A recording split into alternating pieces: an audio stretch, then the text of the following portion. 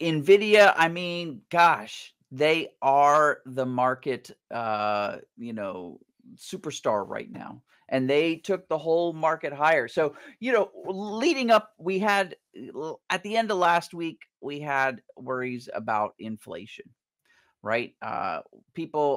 Investors are kind of bummed that the Fed keeps pushing back on lowering rates. The Fed says inflation is not under control yet. We're going to keep rates where they are until it gets more under control.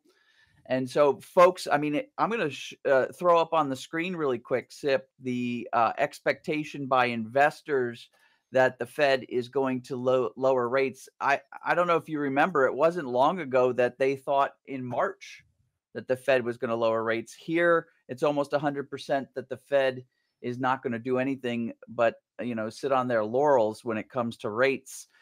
May, they said, when we thought in March it wasn't going to happen, we saw in May that people thought it was going to happen. Well, that's changed.